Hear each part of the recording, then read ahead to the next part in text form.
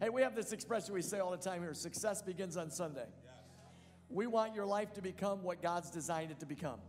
And that means by being faithful to church week in and week out, you actually set yourself up for a successful life. Now, I don't know about you, but I want to be successful. Anybody else? Okay, half of you want to be failures. Good job, everybody. I want to be a success. I want to be a success with my family, be a success personally. I want to be a success. I want to make sure I don't get tongue-tied there because that would come out the wrong way. I want to be a success with church. Anyway, and then forget it. Success begins on Sunday. There you go. Amen. How many of you have ever worn a glove before? Let me ask you a question. Anybody worn a glove before? Okay, there's a few of you that are wondering. That's interesting. Gloves. I love gloves. You know, the glove has no power on its own. Can't do anything. Is that glove working for me right now? It's a glove. The glove has no power in and of itself. It can't lift on its own. It can't grab on its own. It can't warm my hand over here if it's over there. Right? Glove just has no function. It's not until a hand is put in a glove that the glove actually has any kind of function to it. Does that make sense? You tracking with me? So today I want to talk to you about the importance of us being the glove and the Holy Spirit being the hand. That our lives seem to be a little bit low-key, not powerful, but then all of a sudden the Holy Spirit comes into our lives and we have all the power the Spirit has. Before the Spirit of God's in our life, we're just an empty glove. But when the hand of God is put in our lives, we begin to experience all that God has designed for us. You're the glove. The problem is every person wants to be the hand. I need to be in control. I need to have the power. I need to have the strength.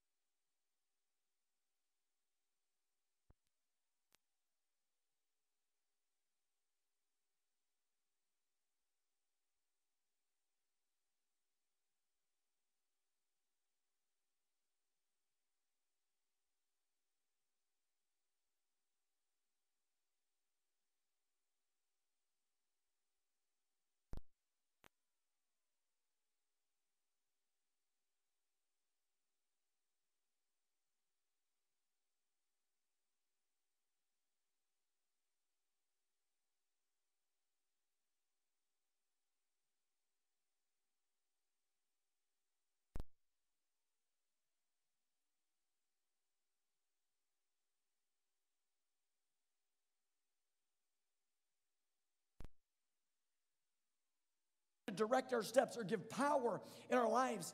Charles Spurgeon, he was a British preacher in the late 1800s. He said this: without the Spirit of God, we can do nothing. We are ships without the wind, branches without sap, coals without fire. We are useless without God. We need God's Spirit in our lives. So today, here's the message I want to give you today. Embrace the glove, receive the hand. My job's to embrace. I'm just the glove, but I'm going to receive his hand on my life. Here's what the scripture declares. But you will receive power. Everybody say power. when the Holy Spirit comes upon you, and you will be my witnesses telling people about me somewhere, some places, no, everywhere. That's why we partner with programs like Project Rescue, because they can do things in places we could never do. 500,000 young kids rescued from sex slavery, and all we get is this. Church, I'm telling you, that's what we're a part of. We're part of something bigger, something larger than just what you see in this room. We're part of a global mission to turn things around. You will be my witnesses. And he said you're going to do it in Jerusalem first. Jerusalem was their home city. So he basically said you're going to receive power, and you're going to be a witness for me in your hometown first. You don't have to go overseas to be a missionary. You just got to go across your street. You got to tell somebody somewhere, because you recognize I'm just the glove. He's the hand. So what if your neighbors think you're crazy? They already do anyway. We're at Pastor Matt and Pastor Gina's house yesterday, and we're over there. We're praying over little baby Emerson, and Pastor Mary's leading in prayer. She goes, everybody stretch a hand. So there's about, 30 of us stretching hands over baby Emerson, just extending a hand. And I'm thinking, what do the neighbors think? Who cares? At some point, everybody's going to think everybody's crazy, because you know what? Everybody's crazy. So we might as well just join the club. See, when you embrace the glove, the Bible teaches you ultimately receive the power. Everybody's looking for power in this world. Everyone's looking for a place to belong, when it's really a person to belong to. And when we surrender our lives to Christ, we are basically saying, God, I'm just the glove. You're the hand that directs my life. You direct my words. What kind of power do you get? Scripture tells us exactly what kind of power you get when you embrace the glove. It's this: these miraculous signs will accompany those who believe. Any believers in the house today? Here's what it says: they will cast out demons in my name. That's pretty powerful. You ever met a demon? I'm not talking about your spouse. I was going to say mother-in-law, but that wouldn't be good. I know. See, it was better to say, anyway. They'll cast out demons in my name. Now, that's pretty powerful. Now, you may not believe that there's a devil. I do. If there's light, there's darkness. If there's good, there's evil. If there's God, there's a devil. I don't believe in the devil. The devil told you that.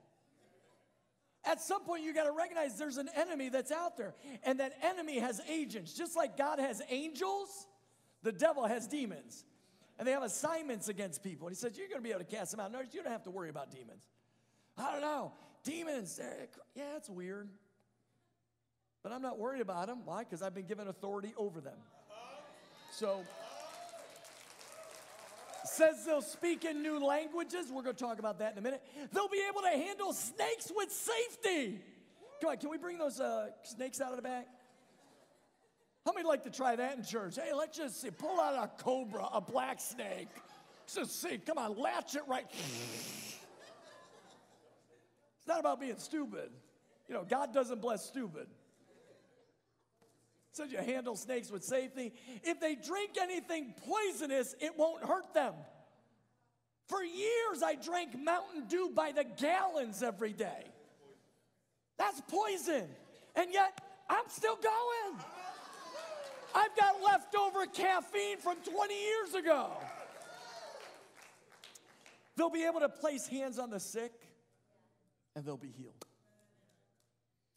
See, I think a lot of believers today want the power of God for selfish reasons. But the Bible teaches us the power of God is designed for supernatural revelations. It's not about selfish reasons, it's supernatural revelation. See, some want the power, but they don't want the person.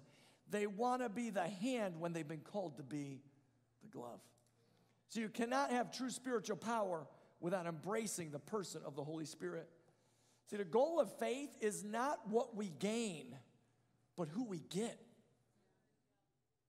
It's not about, if I serve God, I get all the blessings of God. And that is true. The Bible says if you're obedient to him, the blessings will overwhelm you. I want to be overwhelmed with blessings. But I don't want the blessings. Sorry, Siri was talking to me. She said, here's what I found about the Holy Spirit. There was nothing there because it's Siri. Mark Zuckerberg.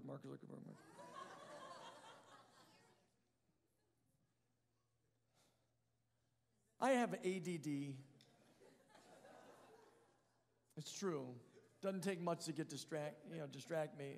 To all of our guests here today, I apologize in advance for that.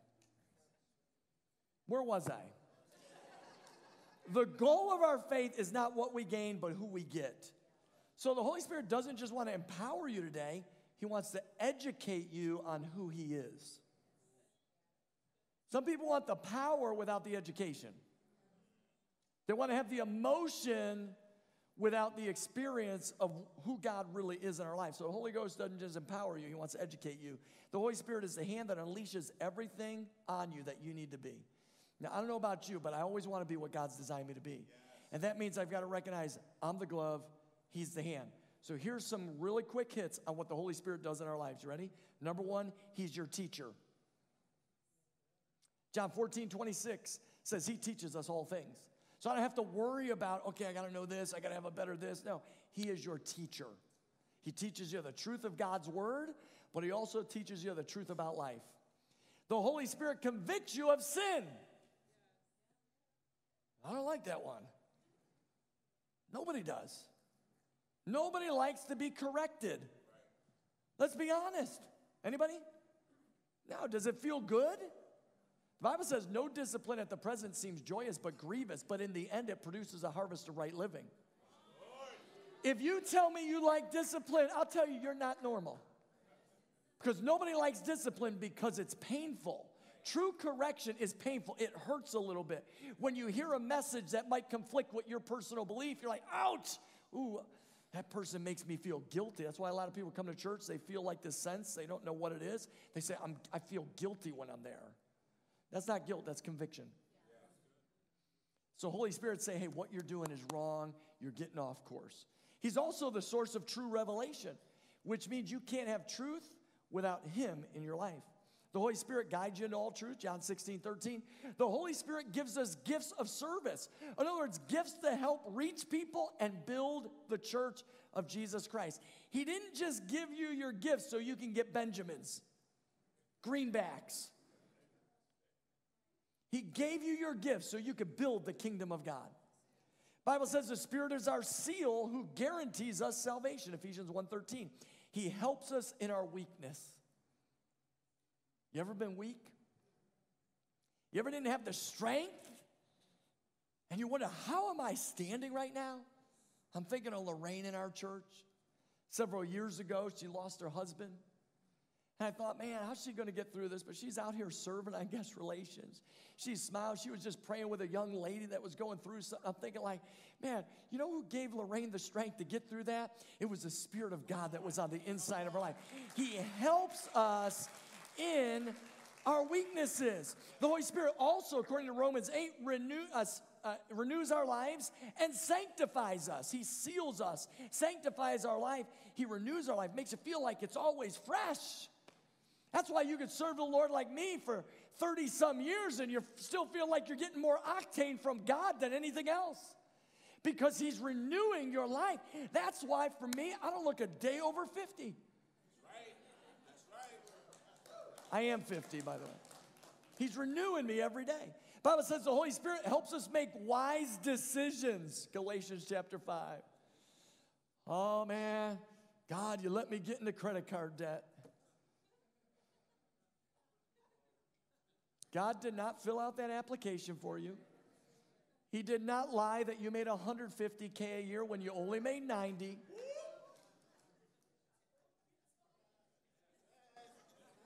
Oh, they'll never know.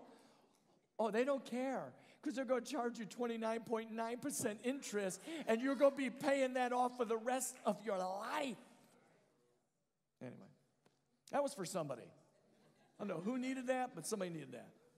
Helps us make wise decisions. You got to make wise decisions. Here's the worst thing you could do with a decision is make a decision without making a Holy Spirit decision. Got to ask, God, give me wisdom in this. Every day I say, God, give me wisdom. God, I need wisdom on how to lead a church. I need wisdom on how to lead my family. I need your wisdom, because if I don't have his wisdom, I got Todd's wisdom. And I don't know about you, but if you've been around me for 5 minutes, you realize that guy ain't got no wisdom. You need the wisdom of God on your life. And then last, simple, he empowers you to be bold in your faith. Without him, you're just a glove. But with the Holy Ghost in your life, you have the power to overcome, the power to outlast, and the power to obey God's word, every single line of it. And that's not just a promise. It's a fact. There's promises in the Bible, but those promises are much more of a priority. Listen, G. Morgan Campbell, he's a British preacher. He's a prolific author way back when. One day he was visiting some elderly ladies, and he would read the Bible to them. One time he read the Bible, Matthew 28:20, "Lo, I'm with you always, even to the end of the age." He said, "Isn't that a wonderful promise?" One of the ladies said, "Oh, young man, that's not a promise, that's a fact." See, when you read the Bible, it's not just empty promises. They are facts you can rely on. So when he says he wants to fill you with his Spirit so you can live an overcoming life, it's not just a promise, it's a fact. The only person that gets in the way of the fact is you, Jack. Say that. I'm ready for my career, auditioning for the worship team after. See, every promise in the Bible, every statement of the Bible is not a wish. It's a fact. I mean, this vintage book is not a fable. This God that we worship, he's not a dead God. He's a living Savior. It's a fact. Every word, every detail, every promise. And it's the Spirit of God that empowers us to not just live the life we're called to, but also to believe the book we're called to live by. You're going to need the Holy Spirit in our culture today to make sure that you are using this book right. Because this culture is rapidly deteriorating in every area. It's the Spirit of God that empowers us to not just live the life we're called to, but to believe the book we're supposed to live by. And that's why we need the presence of the Holy Ghost in our lives. See, without the Spirit of God, we can't embrace the truths of the Bible. And if you can't embrace the truth of the Bible, all of it, you can't embrace the God of the Bible. And if you don't embrace the truths of the Bible, all of them, you won't embrace the God of the Bible, which means you'll never, ever embrace truly the Savior of the world. It all starts with, will you embrace every promise, every fact, everything in the Word of God? See, it's more than just getting God's presence so we can have powerful services or supernatural moments. The Spirit of God gives us the ability to overcome temptation, culture, truth, evil, and our own evil desires. And that's why we need the Holy Spirit. We're the glove. He's the hand. And too often we're trying to be the hand. So let me give you a few quick hits of the Holy Spirit, and then we're going to pray. First, we already mentioned this, but I'm going to drill down. The Holy Spirit will convict you. Did you say amen to that? Amen. You say it louder. You were the only one who said, that's what I'm talking about. See, you're the only one paying attention. I'm kidding. Holy Spirit convicts you. Scripture declares this. John 16:8, he will convict the world of its sin and of God's righteousness and of the coming judgment. Oh, you got to look at that in 3 parts. Number 1, he convicts you of your sin. Ouch, I don't like that. Preachers preaching on that. Oh my gosh, he talks about that. I don't like it. Listen, if it's in the Bible, we're called to preach on it. Okay? Whether you like it or not, whether I like it or not. He convicts the world of its sin. In other words, if we're doing anything contrary to the Word of God, that is called sin. Okay, anything contrary to the Word of God is, now by your own admission, you said, but also convicts us of God's righteousness. A lot of times we miss that part. Convicts us of our sin, but also convicts us of his righteousness. Ooh, he is a holy God. He is a righteous judge. He's fair in all his ways. And it convicts us of the coming judgment. Oh, listen, you will act holy if you know he's coming back tonight to take you to heaven. How many of you would apologize to somebody if you knew Jesus was going to you tonight. No, I know it sounds silly, but if you knew at midnight tonight you were going to breathe your last breath, how many of you would make some phone calls today? Hey, I got to make sure. Hey, I know I haven't talked to you in 20 years, but I'm sorry for what I said to you. I know your wife's a terrible cook, and I shouldn't have said that publicly. My brother, incidentally, when he got married, my brother Kevin, my oldest brother, when he got married, his wife made a dinner. And so he's praying over the dinner. We were there, and he said, Lord, thank you for these burnt offerings. Anyway. That's a true story, actually. So powerful. Elton's leaving. But if you knew tonight was your last night, would you act differently? Scripture reveals that we are not to do what our sinful nature describes or desires. If you think you're the hand, you're going to make your own rules. Students, you need to hear this. If you think you're the boss in your family, you're going to buck against every rule in your home. You're just proving you know nothing about the glove. When you recognize you're just a glove, you'll allow the hand to direct your life. It's called authority. There's a blessing in authority. There's prosperity in authority. There's doors being opened for you when you're walking in his authority. And too often what people want is they want to be the hand. And so when the Holy Spirit says you shouldn't do that, no, I'm the hand. And he's like, come here, Elton, really quick. This is what I think that God, if I was God, this is what I would do. I'd take the glove and I would be, here, you can do it back, Elton. No. Yeah, go ahead. Seriously, you have to. I feel terrible now. I give you permission. It's been an interesting service. Thank you all for coming. Truth is, every person has a propensity to do what's evil. I would never do that. You don't know until the pressure's put on. That's why we ought to be gracious people, shouldn't we? That when someone fails or falters, we shouldn't be kicking them while we're down. Oh, man, church, can I talk to you for a minute? Can you stop being the church, and I'm talking big C church, that's brutalizing every other church out there because they're not like your church? This person doesn't have that. People get on social media, they hate the church. Do you recognize lost friends are looking at what you put on social media? And if you're bashing the church on social media, why would they ever come to your church? Why would they ever want your Jesus? That's why I'm grateful for Diamond. She goes to work. She's bragging on her job at Alta, and two of her wonderful friends are with us from Alta today. We're so honored to have you. Why did that happen? Oh, the church sucks. Terrible, man. The pastor, man, he's wearing white. It's not even Memorial Day yet. It's tomorrow. But why did they decide to come? Because she wouldn't shut up about her church. That's what we ought to be doing. We'll be celebrating that. Anyway, sinful nature leads to death, separation from God. But when you submit to the Spirit, you prove that you're a child of the Most High God. Embrace the glove.